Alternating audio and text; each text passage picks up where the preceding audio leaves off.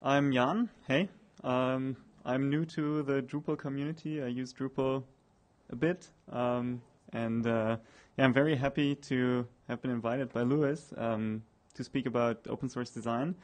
And yeah, I will present a bit of the methods that we use in ownCloud and how we handle design in ownCloud as a general example of an open source community doing design. So yeah, one of the first things, it's kind of funny. I just found it the other day. Is whoop, that's not supposed to happen. Okay, so thank you. That was it. Please rate the session. No, let me see. Okay, so let's try that again. Yeah.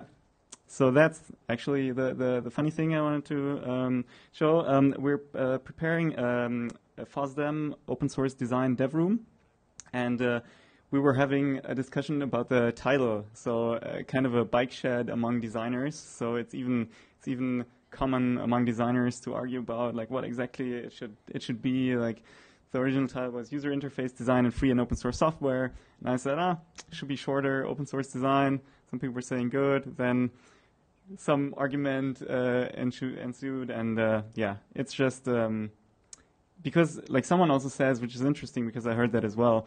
Well, design can be many things. Like it can also be systems design or database design. Yeah, I choose open source design. I hope you understand that, and I'll just proceed with that. I just found it funny to have a bike shedding discussions with designer.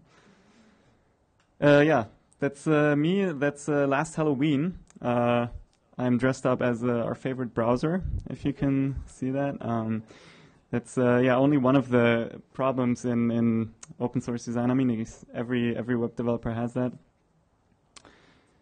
But yeah, I also wrote usability in free software. It was a thesis, basically about, yeah, it was 2011 I wrote it.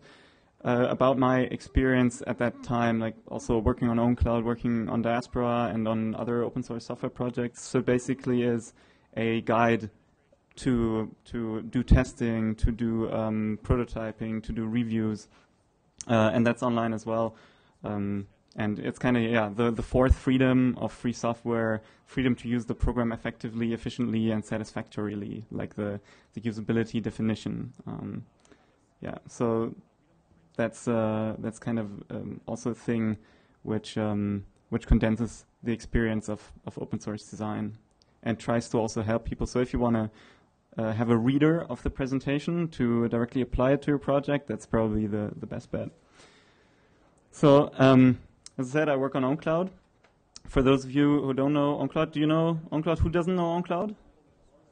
Okay, so ownCloud is basically a free and open source alternative to Dropbox or Google Apps, right? You can have syncing and file syncing and sharing. It's a PHP web app at the core. You put it on your web space as well, and you can have syncing apps. You can have yeah, a smartphone app, a desktop app, and it just syncs your files. You can sync your calendars and contacts and stuff. Yeah, so like iCloud, Google Drive, and all that stuff. And it's open source, it's AGPL, and yeah, it's PHP, JavaScript, HTML, CSS. And we recently released version 7. That's not version 7, that's version 1.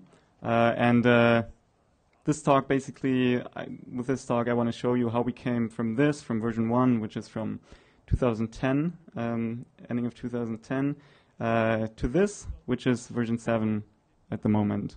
So you have the file manager and the sidebar for sorting and yeah, the app switcher and stuff.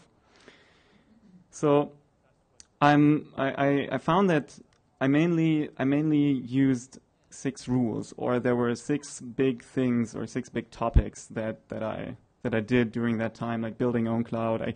I came into the project when it was very young, where it was like 5 people or 4 people, and I was the first designer.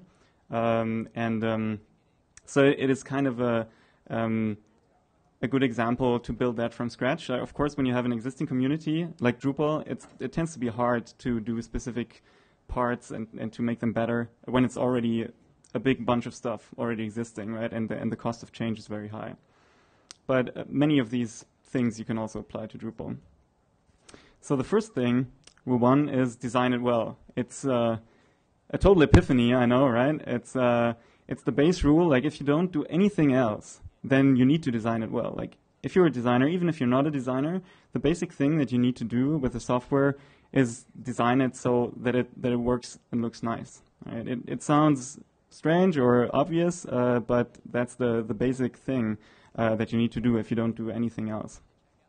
So, for example, this is the ownCloud First Run wizard in version 1. You see a bunch of fields. I even needed to modify it so the width fits on the slide, right? Because it puts the fields all the way to the left of the window, of the viewport, and yeah, a whole bunch of stuff going on here, right? A whole bunch of fields. You can set force SSL, you can set enable automatic backup, date format, and stuff. All these small things that not really everyone needs, right? So the current install wizard looks like this. It's just 2 fields. One is the admin user that you want, and one is the password. And it's kind of deliberately in Spanish because you also need to test if it works in other languages, right?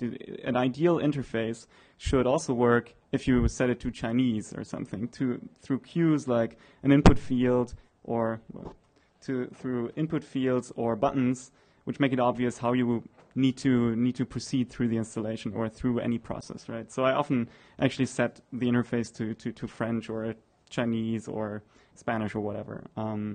Also because I want to learn it a bit, but I'm not sure that's a particularly good tactic to learn Spanish.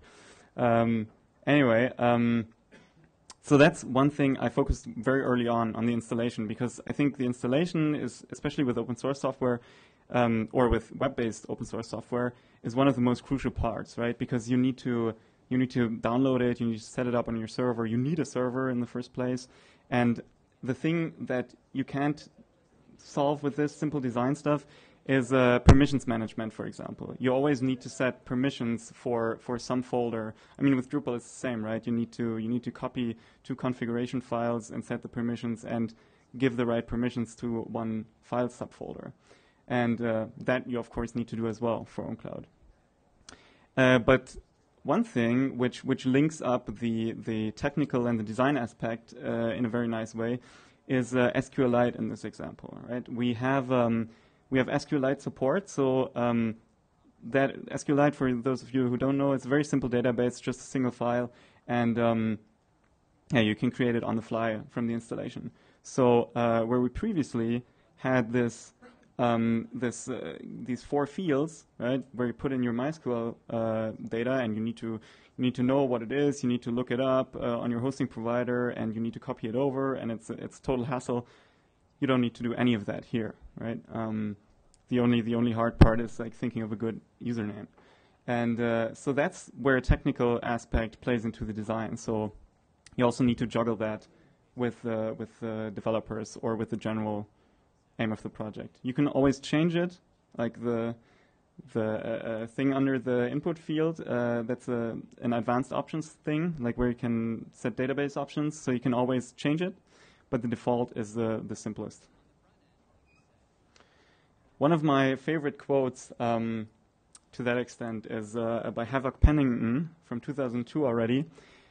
He worked at Red Hat in that time, and he said, reading dozens of GNOME and Red Hat bugs per day, I find that users ask for a preference by default. What that means is when you have a discussion on a specific feature, or people aren't able to do something correctly or can't find something, the solution is always that they ask, can't we make it a preference, right? If there's a view which is not correctly designed or laid out, then they ask for something and directly ask, can we at least make it a preference? But I really try to not fall into that trap of making preferences and making options, but rather design it well. And there's almost always a solution, a better design solution than just adding a preference. So in that sense, I come from the GNOME design school, I would say. Like GNOME, you know GNOME, I assume, the operating system. They're notorious, I would even say, for their simple design, and I really like it.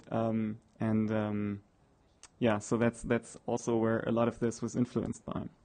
And it might not work for all the things, but then like GNOME even has extensions, for example, and Drupal has modules, and we have apps, and so you can always extend stuff.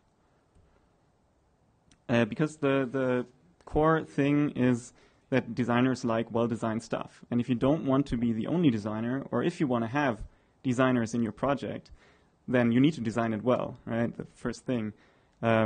Because otherwise, people are not going to, or designers are not going to look at it, because they like to use well-designed stuff, because they're designers, they have a sense for it.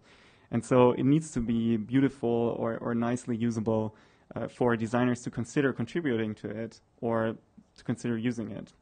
And to that extent, it goes for everyone, right? Everyone likes well-designed stuff. And so that you basically kill two birds with one stone in that matter. So one example of a very simple thing that you can do is the typeface. So Free Sans is one example of an open source typeface. It's quite okay. It's similar to Helvetica, you could say. Two other ones which are pretty cool, which are more similar to Frutiger, or like a general text typeface, are Source Sans Pro and Open Sans. The right one we use in ownCloud, for example.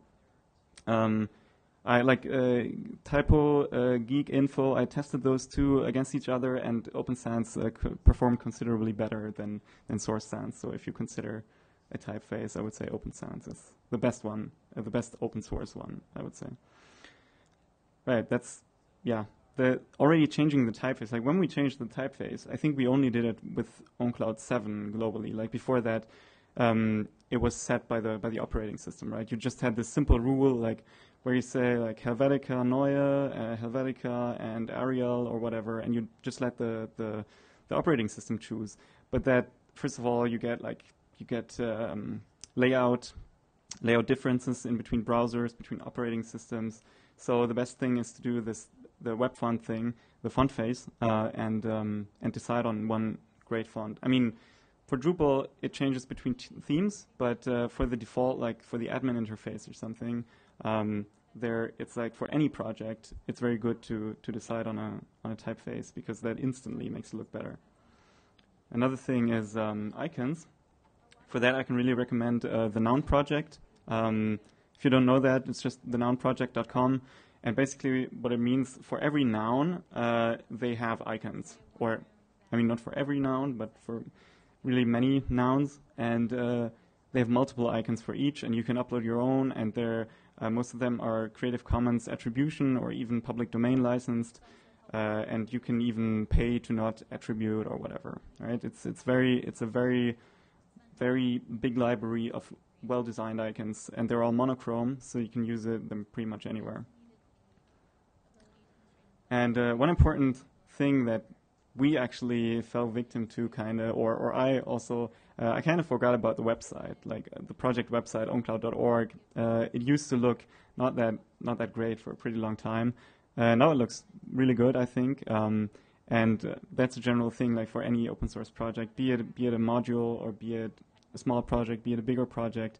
That's where people will go first when they want to contribute, when they want to look at your project. So that's a really important thing.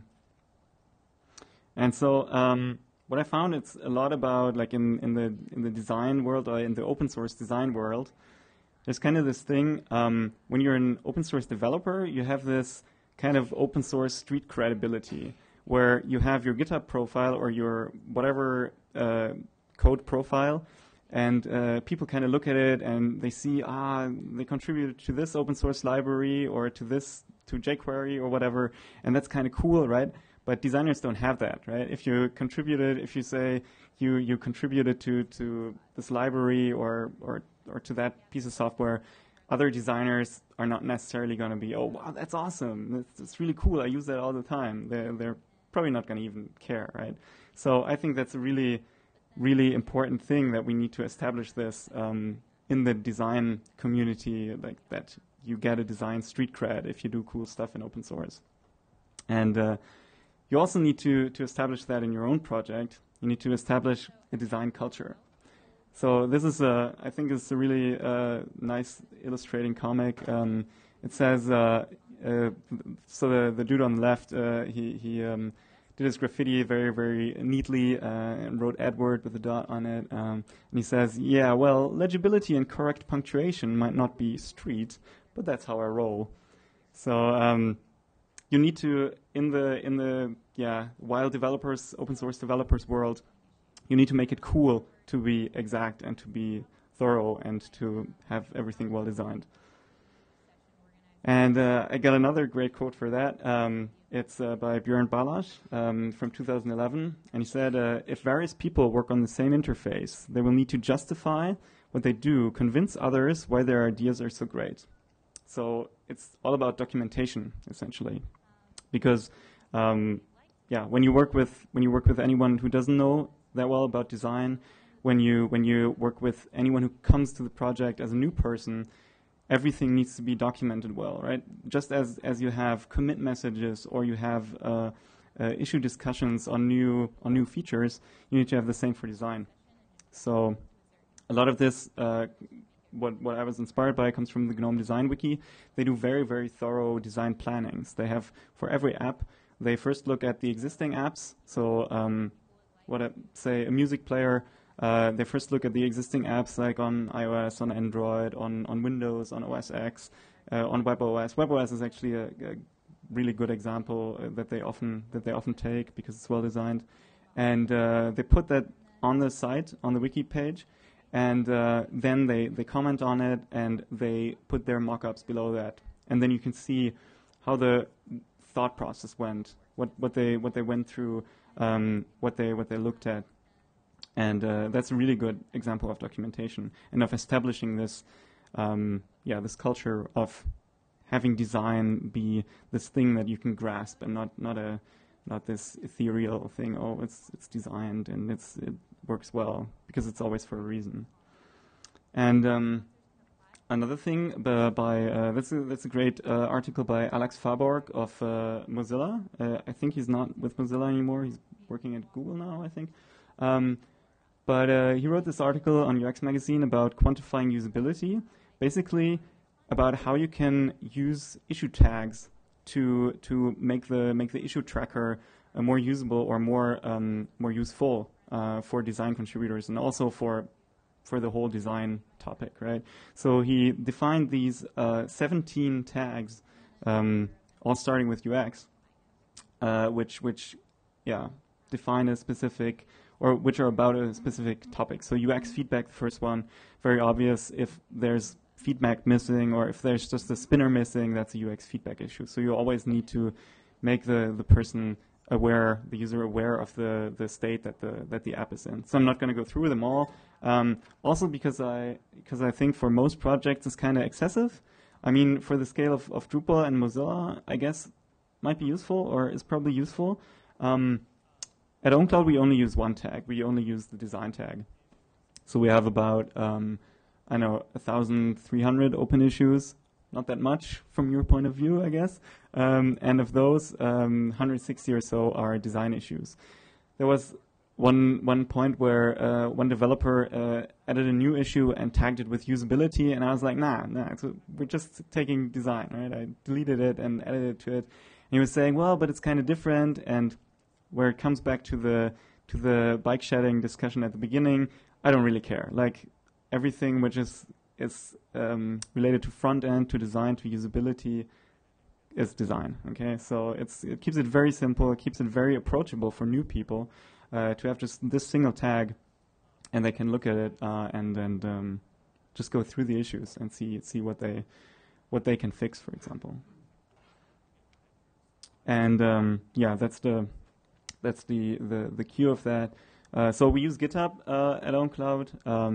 I know it's closed source. It's not super awesome in that regard, but it's a really great tool. And the issue tracking is, a lot of people say it's very simple, but I think it's really just right. So you can tag the pull requests as well, the merge requests, and you see it's not only me who files these issues or who fixes these issues.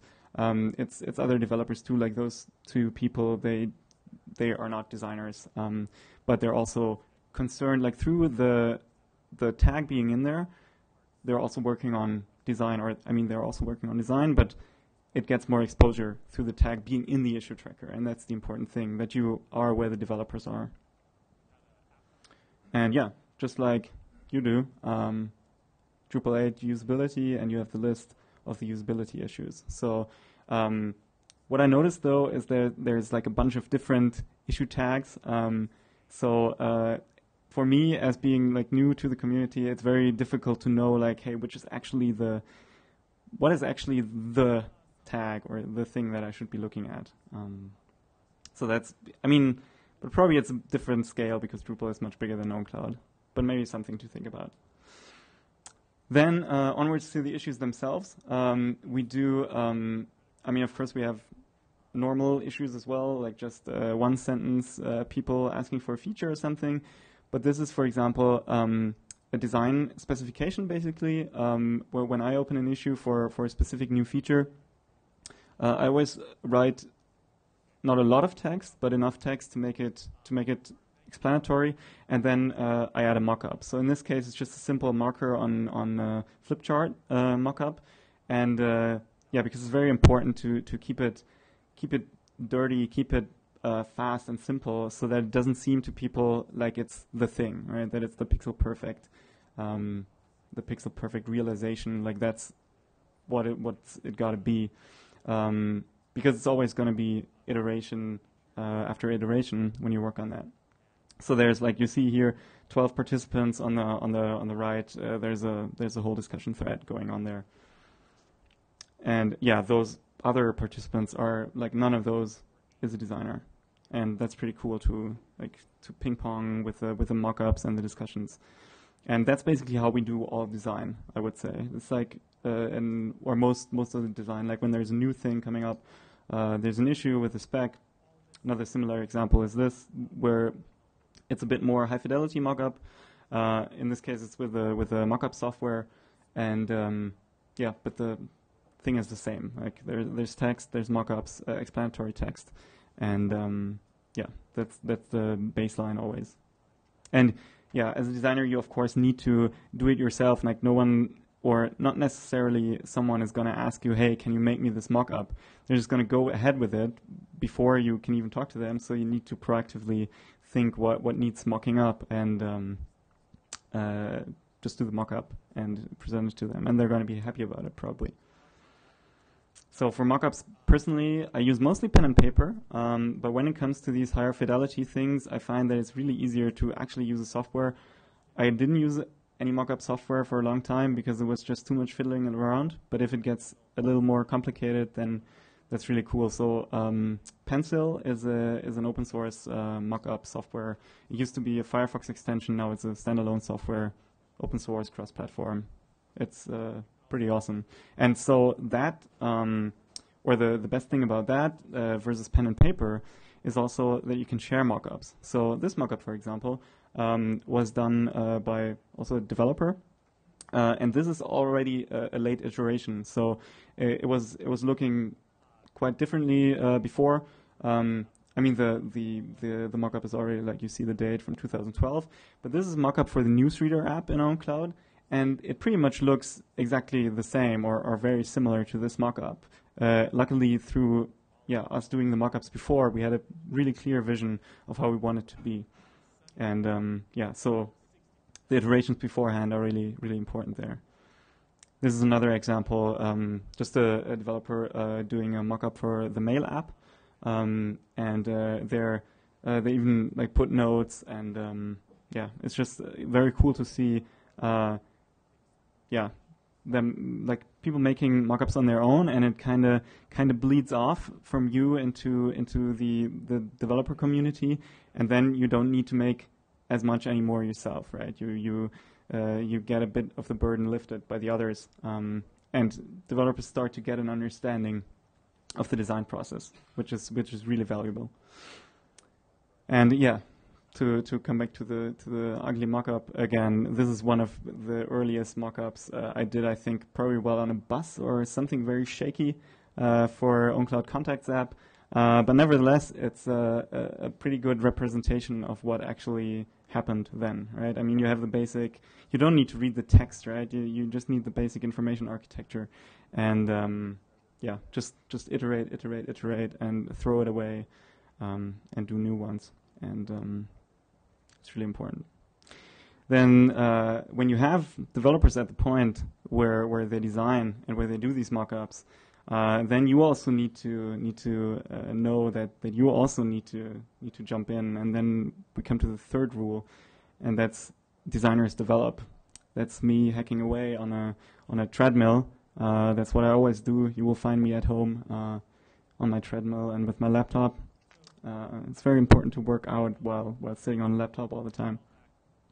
So as you noticed before, maybe the topmost two issues, they were pull requests. So I also fix my own issues, or I also fix the design issues. I also do code, and I still do, even though we have like a larger community of designers. And that's really important also for the street cred, because otherwise developers are just going to say, they just does the mock-ups and lets us know like we should do it this and like this and that. But if you actually do the code, then yeah, I think it's pretty much essential for any designer to be a front-ender which can do who can do HTML and CSS and hopefully even a bit of JavaScript to make real the stuff that they envision. And another good point, or really important point, also, which we also have neglected a bit before, or 1 year ago, is good CSS and HTML documentation. So this is the documentation of our of the building blocks for apps, essentially.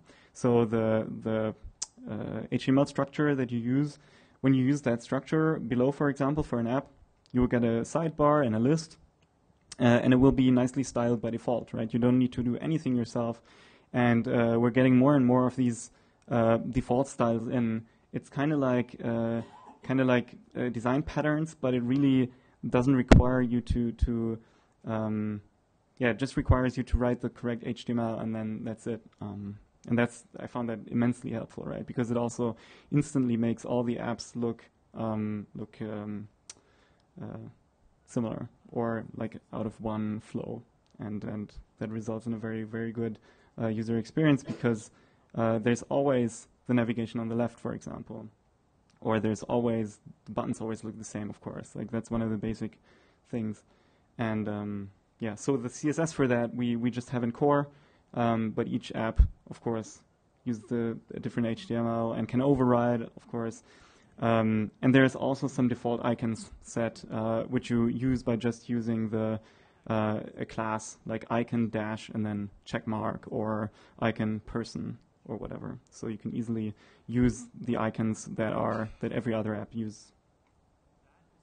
And what I found really important is to be actually pair programming or pair designing together with as a designer together with the developer, and vice versa, because that just really takes the collaboration or the bleeding off of your skills to the next level. It's one great example I think is this here is it's again a dirty sketch that's from our desktop client. I know it's a bit older, but that's the settings dialog, and the blue ink or the blue marker is me, and the red marker is our desktop lead developer.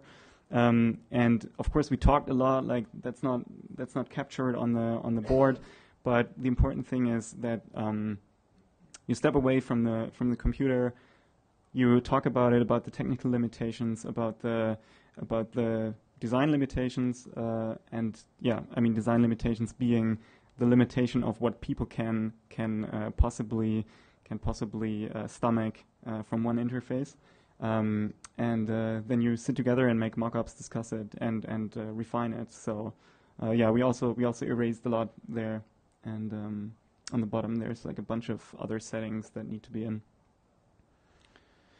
And then you're at the point where you're kind of thinking, well, it gets a bit much for just me as a person, as one designer, and it's also pretty annoying, like all the time, juggling the different developers, juggling the different projects, and it just simply gets too much. So you need to build a team. That's rule 4. That's very important to get any like to not get burnout, for example, and to have a design team so that you can keep the overview of design issues. And again, one of my not anymore so favorite quotes is by Nelson, 1990 already. The integration of software cannot be achieved by committee, where everyone has to put in their own additions, again. It must be controlled by dictatorial artists with full say on the final cut. So, yeah, that's basically I would say the Steve Jobs quote or whatever, if you sum it up. So basically it says that, yeah, you need some design person at the end with a deciding hand on what's going in and whatnot, right? Be it a product manager or a designer. Yeah, but there has to be some kind of funnel in a way. I don't necessarily 100% agree with it anymore in the open source world as well as anywhere else. Also because, yeah, you can't do it as one person. So this is again inspired by GNOME Design. Is the building of a design team, or rather the means of building it, is what we used is the first thing that is very important for us as the ownCloud design team is our IRC channel. I mean, yeah, you're going to say, well, IRC channel for designers, that's kind of not working together. But again, as with the issue tracker, it's like there's some sacrifices that you got to do as a designer working in open source. And I mean, there are non-crappy IRC apps as well. And it's just a really good method of communication. Like the two methods of communication, or the three methods of communication in open source projects are basically issue tracker, mailing lists, and IRC. And don't get me started with mailing lists. They are like totally useless for any kind of productive discussion, especially on design. So we stick to the issue tracker, as I mentioned before, and the IRC channel. Like if we want to quickly communicate on something, or if we want to let other people know they should look at a specific issue, that I think is really, really important. And other examples are GNOME Design. The GNOME Design channel is, that's what it was inspired by. And it's not only for designers, that's the important point. It's not only for all the designers of the projects, it's for everyone who wants advice on design as well. Because where are you going to go when you want advice on anything design related? You're going to go where the designers are. So it's kind of like this design round table, right? So I noticed in Drupal usability, there are only like 7 people or 9 people or so. So you should all get on there and help each other out. Because at least I think that's a really, really valuable resource or a valuable channel. Yeah, Mozilla does it similarly on their RC channel UX, and they have, yeah, similarly have discussions there, and yeah, those are like the three, or yeah, I mean, hopefully make it the third big one on there. But like Mozilla and GNOME, they do it very well, and the channels are really cool, especially the GNOME Design one. There's a bunch of people in there, I don't know, like maybe even 100 or something in a design channel for an open source project. That's pretty cool. So when it comes to the design team, that's, for example, the people who are on the design team at ownCloud. It's just a group on GitHub, basically, on our code platform. So that enables us, I mean, it's useful to see who is a designer, but you could do it with a list as well. But the really important thing here is, or the really, really useful thing that I find myself using all the time, is the functionality that you can actually refer this bunch of people in an issue. I mean, it's a GitHub specific thing. Probably, or maybe GitLab can do similar things, or other issue trackers as well. But you can mention the whole group. Like you can just say, you can only do that when you're in the group to prevent spam, but it's super useful. You mention at ownCloud designers, review please, if you need help reviewing, because we have a 2 reviews review process. And then people will get notified and they can look at it. So that I find really, really useful to know who the designers are, and to be able to, like bat signal style, just call them. Like if you need help, you just call the red phone. And then, yeah, we have just a simple design landing page. It's not that beautiful or super awesome yet, but we're working on that. It's a very basic thing. It links to the issue list, to the design tagged issues. It lists the people being part of the design team, and some basic guidelines, like, for example, like, why don't we use Bootstrap, right? A question I've answered multiple times, I guess you also needed to answer that at some point in the past or so. Yeah. Right, so we don't use it, and there's reasons. You can look it up there.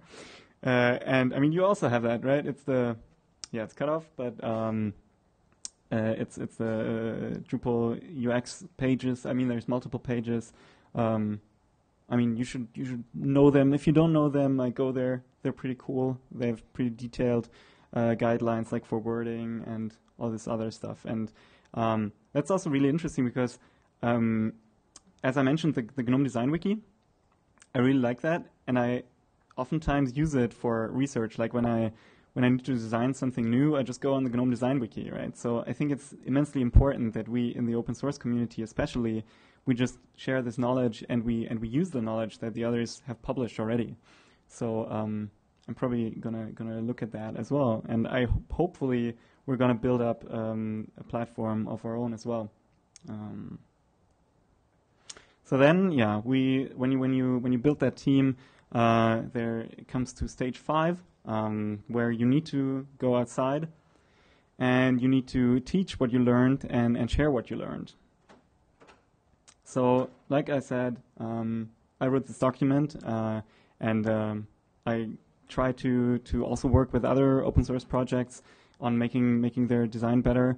And I give this talk, for example, and kind of stuff like that. And you also do that, like a blogging. Basically, I mean, it's groups, but I have it subscribed in my feed reader as like the Drupal design blog, like what's going on in Drupal design. And I myself, I'm not doing too good on the blogging front, so I need to improve there. So it's really cool to see you have a bunch of useful blog posts, very similar to Mozilla, for example, Mozilla UX. They often blog about various topics, about crazy research stuff like India, Firefox OS user research, stuff like smaller open source projects can only dream about, but we can learn from it. So that's the important thing. If you have the resource, normally user research is done in an agency and is not shared with the public.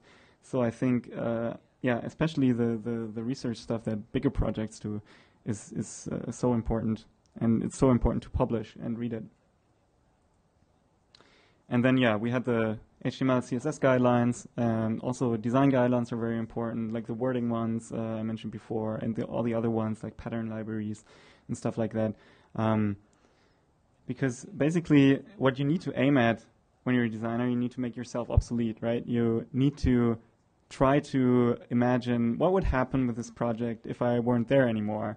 If I would just decide to cancel, or when the bus factor comes in, right, when you're just driven over by a bus, what will the project do? So you need to always aim, or at least that's what I do, I aim to make myself obsolete. Like any to-do I have, any design idea, I just directly put it in our issue tracker, also in the hopes of someone else doing it, of course, but mainly to let other people know what I'm thinking about and what the thought process is, to make it more transparent. And because it also invites new people, and it's good for a whole bunch of reasons. And so to that extent, you see from the screenshot I showed you before on the design tag, we have we do have an Internet Explorer tag, by the way, a dedicated one. That's really nice. Yeah, we only have 2 issues. Yeah, it's not a problem. we only need to support Internet Explorer 8 and up. So yeah, the 2 issues. Most probably, yeah. So directly below that, we have the junior job tag, which is just a starter tag. It's where people go if they want to start out. Other issue trackers have similar things. You, for example, you have the novice tag. So this is what comes up when you look for usability in novice. That's all the starter tags for design, right? And you need to link that very presently, if that's the correct tags that I chose for it, right? Because I'm not sure if it's because there's CSS novice, HTML novice, and other novice tags as well. But that's probably correct. Anyway, that's super important. And I find it really helpful to, always when people come up to you, especially designers, and they ask you, hey, I looked at Drupal or I looked at ownCloud and I wanna contribute. What should I do? And you always have this list of nice issues, nice small issues to give them and say, hey, pick some of that, and if you need help, just let me know. So you're always prepared for any contributor to come in. So it's very important to keep that list up to date, to keep it nice with, not with super many instructions, but only really put the issues in which are handleable by new people. So not just put the stuff in there that you don't want to do because it's just super much footwork, but really the cool stuff, but small parts, small CSS fixes or whatnot. So another thing I'm doing, or I want to do more as well, and I heard you're also doing to a certain extent in Drupal, is working together with design students on have them work on open source software. So the top one, Hochschule der Medien in German, that's the university, the Stuttgart Media University, where I also studied. And during those studies, there was this project called user research methods or usability engineering methods, some word like that. I don't know. Now we all talk about UX, so now it's probably called UX methods. And I noticed. So we got 12 methods, like usability testing, cart sorting, and we could choose the project that we wanted to work on ourselves. So we could choose, anything. We could choose the university website or whatnot. And a lot of people, they actually chose Facebook, MSN, AIM, stuff like that, like where the reviews are not going to go to Facebook or not going to go to MSN, or no one's going to be interested anyway, and it's going to be a piece for the portfolio and nothing more. So I just talked to my professor and asked him, hey, when I was finished, hey, in the next semester, can I just come over and present like 3 open source projects? And I just presented ownCloud, Media Goblin, which is like an open source media hosting solution, and Be Welcome, which is an open source couch surfing. And because I also had ties, or I knew the people in these projects, and just quickly presented them, and half of the students actually ended up working on these projects. And for example, the usability testing group worked on ownCloud, and that was really super valuable, because especially in open source projects, you have no time or very little time, especially if you're one person, to do proper usability testing. But the design students, they have time, they will get the right tools, and you just also sit there and can mentor them and learn something as well. And the Merz Academy is a second thing. It's a design academy, also in Stuttgart, where I was last year for a week, where I was just working with the students on concepts, on design concepts, and generally working on open source. So we went that far that we introduced them to the issue tracker. They did mock-ups, they did concepts like these things I showed you before, the issue discussions. And we even had some CSS and JavaScript and HTML fixes in. So during 1 week, I think that's really cool with students which had no open source experience before that. And so I want to do more of that. If you know anything, or if you already do that, please let's talk about it, because I think that really should be a thing, open source and design students, because it just really fits kind of perfectly. So then we come to the last step. Now that there's more and more design-focused open source projects, I mean, especially in recent years with the NSA stuff and people being concerned about privacy, there's more and more projects, more and more well-designed projects. But then it comes to the point where it gets this kind of startup vibe, right? You start to get the startup mentality into the open source world, but you need to collaborate, actually. That's rule 6. You need to integrate and collaborate with other projects and look at how you can do it. Because otherwise, you're going to have decentralization, but it's going to be monopolies after all, right? You have these all these different decentralized instances. I mean, especially with social networks, like there's like, how many are there? 10, 15 decentralized social networks, and only a few of them really interconnect among or across them.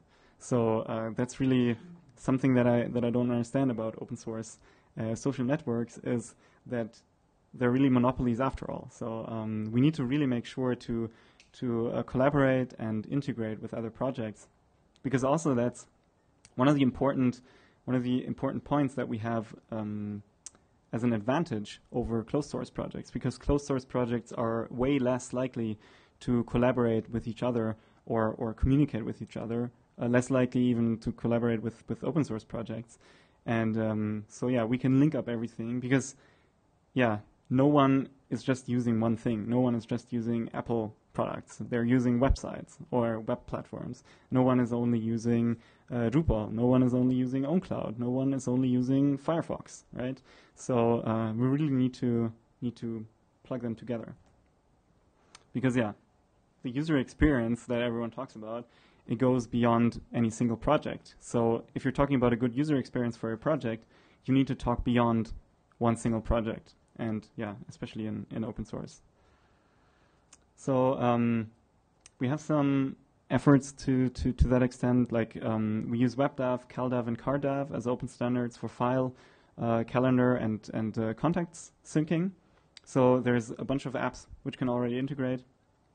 Then we have some more thoughts on like a specific share API, using like these cross-origin resource sharing mechanisms. That it's a mechanism that other web apps, other JavaScript web apps can plug into that side, and a whole bunch of other stuff, which also results in like below the tech talk, it results in stuff like these easy save to Dropbox and choose from Dropbox buttons you probably saw at some point, or sign in with Google, sign in with GitHub, all this stuff. So I really think that open protocols, that's again, to come back to the start as well, where SQLite or MySQL, the decision really influences the experience, is that when you use an open protocol, in the end it's better for the user experience, because you can choose the clients, you can integrate with many more projects with less work because they're already supporting it. So it makes for a better user experience. So we're, for example, integrating with GNOME Online Accounts. GNOME Online Accounts is this great system in GNOME where you can just plug in different accounts. You can, of course, also plug in Facebook and Google and Yahoo, and it will sync calendar, contacts, files, and all these different things. And that's, for example, a really awesome effort by GNOME. And yeah, I mean, now there's also other systems doing it. But really, that's a very one of the most polished solutions I've seen, like anywhere, not only in open source. And also for Mailpile, okay, that's again cut off, sorry. But Mailpile is an open source email app which is focused on bringing usable encrypted email, and they also have this thread about a possible ownCloud plugin where you can pick files, for example, right? You could pick attachments, or you could save attachments to your ownCloud. And that's, I think, yeah, it's way better than trying to build everything yourself, not integrate with anything else, because then we're going to end up with all these separate apps again, and that's kind of not the point. And there's a whole bunch of other initiatives. I'm not going to go super deep into that. They call it open source design. It's pretty cool, a lot of blog posts. Then there's a GitHub group that we're doing, open source designers. So I'm going to add you folks to it. It's just a loose organization, and we're trying to put some resources, some patterns, some useful blog posts, and just get some kind of organization in it, or try to communicate more. I mean, yeah, at least, or already, like, being at this conference is very interesting, like exchanging with you how you do design, and I think that's very important. There's also a bunch of conferences going on. This was already in the past, but I still mention it because it was mainly like many technology people coming, but it was also very design focused in a way that people should collaborate, and that we shared ideas a lot. It was a barcamp style organization. At the ownCloud contributor conference last year, we also invited some people from other projects which are similar. Then there's an upcoming conference in Nuremberg, which is very similar to the decentralized camp. And there's an awesome thing going on, and we want to organize for FOSDEM. You probably all know FOSDEM, the Free and Open Source Developers European Meeting. Open source people have a thing for abbreviations. I hate that, but it's a huge European open source conference.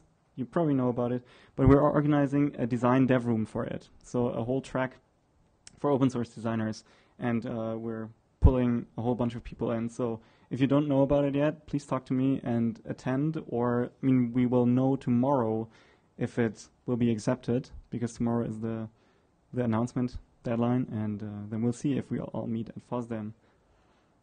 And yeah, of course you. Thanks again for inviting me, because yeah, I think it's really, really important to have this exchange between the open source projects.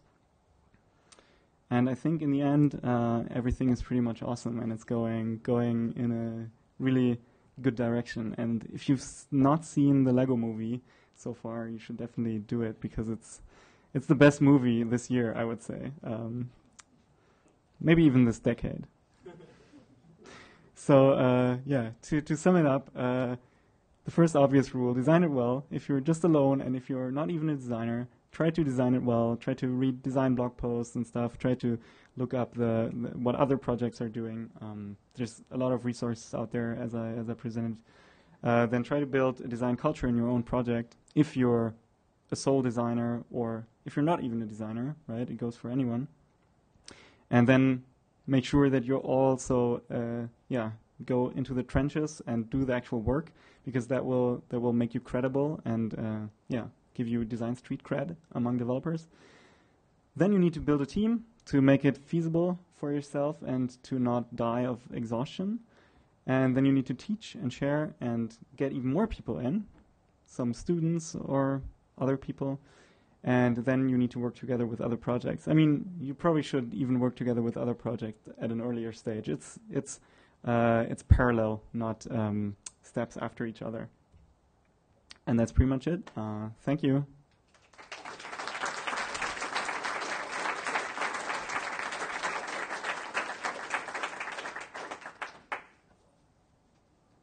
Yeah. Questions? Yeah.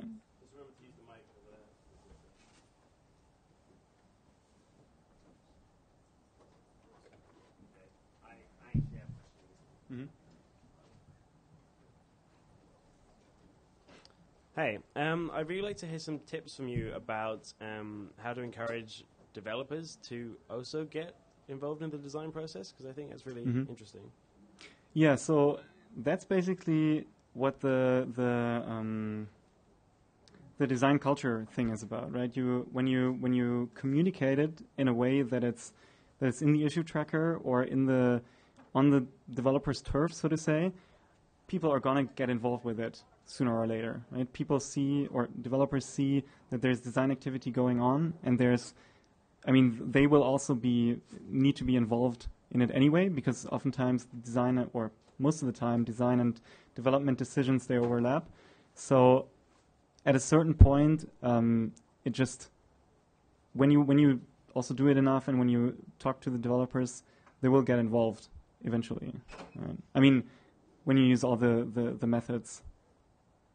And when you I really think this IRC channel thing, for example, is really good to get people kind of sucked in, and if you just are idling in the channel and just you notice the discussions and you can just read through what the designers talk about, it's also something that, as a developer, I guess, helps get you started.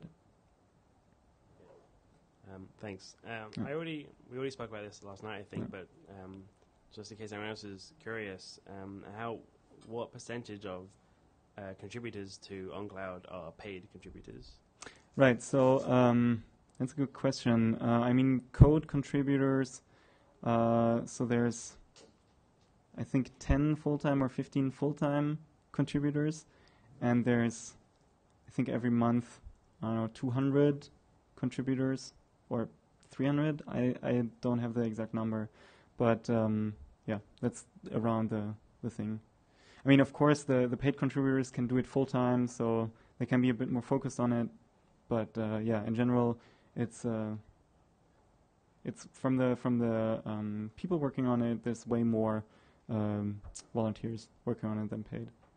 Yeah. Thanks. Does anyone else have any questions? You can take it out if you want.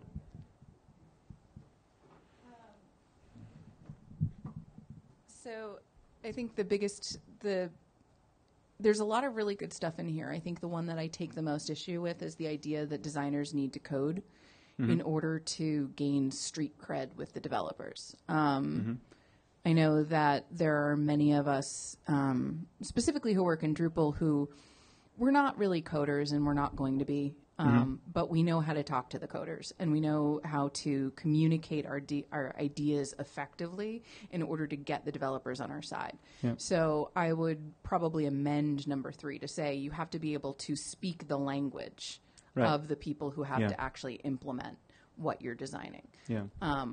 There are a number of designers I see who, want to sort of charge in and rant and change things. And I certainly count myself as one of those designers back in 2009 or whatever it was when I joined the community.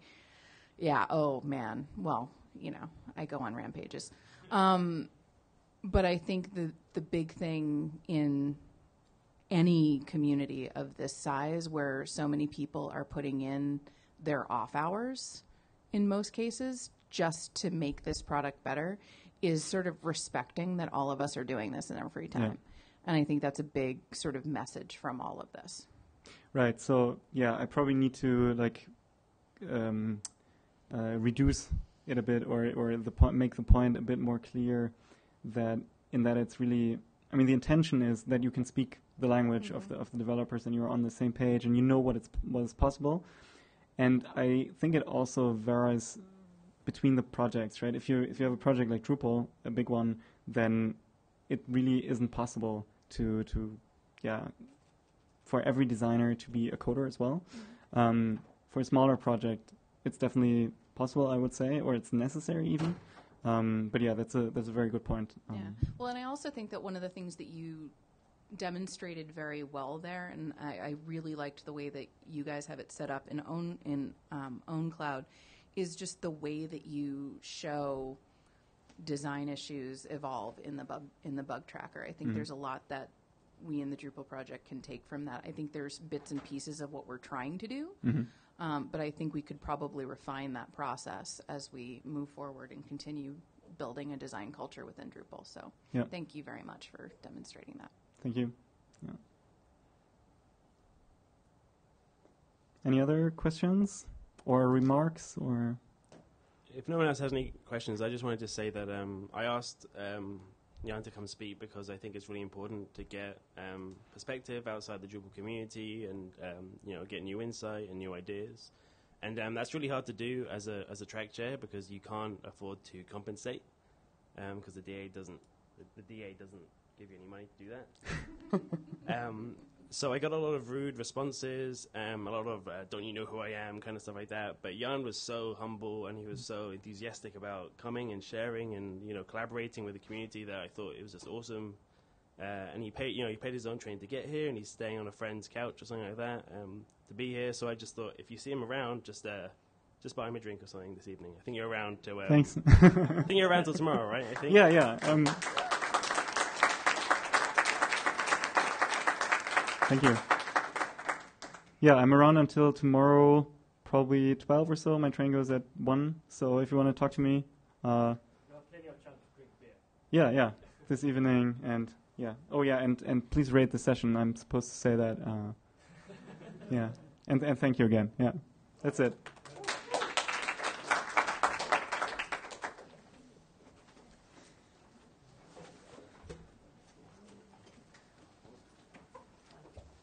Oh, and I have stickers if you want some ownCloud stickers. I know you want them.